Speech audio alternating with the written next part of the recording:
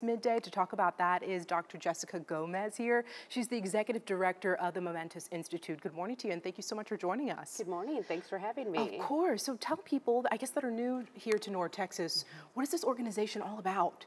So for the past 100 years, we have been paving the way for mental health through our elementary school education, our mental health programs, and training initiatives.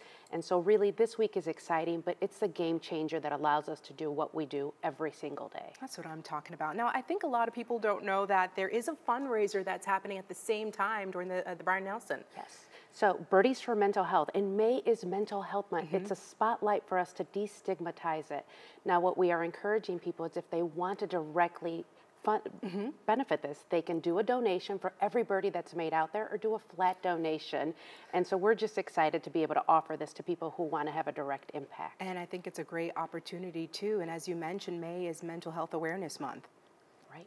So this is a month that we really focus on destigmatizing. Now the past 2 years have really put a spotlight on mental health, and it's not just for some people.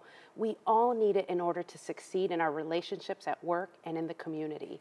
And so this is a great time to really put a spotlight on that. And I think a lot of people in the past 2 years, that we've been dealing with the pandemic have come forward talking about their care for mental health illness and how important it is. Do you think that has made an impact on many of us? I think it definitely has done a big impact, and high-profile people talking about mental health. Yeah. We need to be able to have these uncomfortable conversations and normalize talking about depression, anxiety, and just human difficulties. You're absolutely right. Now, what kind of services can people from Momentous or that are a part of Momentous gain access to?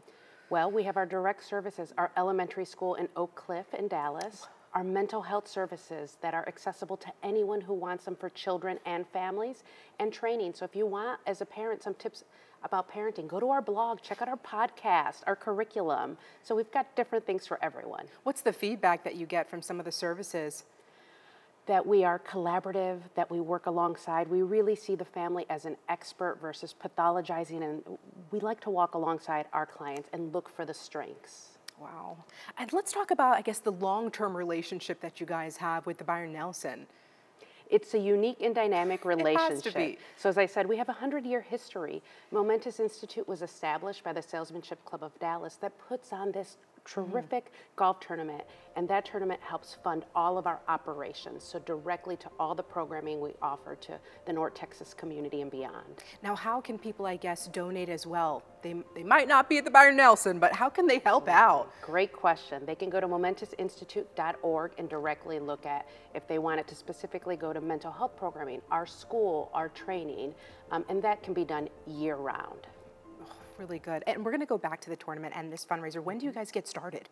Well, for us, it's been getting started all year round. I bet. It takes a lot to plan, huh? It's 1 week. So we kick off tomorrow with the pros out there, and it goes on all week long. And on Sunday, we'll find out who our champion is. Wow. Dr. Gomez, anything else maybe that I didn't ask? Like, this is such a big event happening. Well, we're just so appreciative to have mental health on the stage, and so it really is more than a game. Yeah.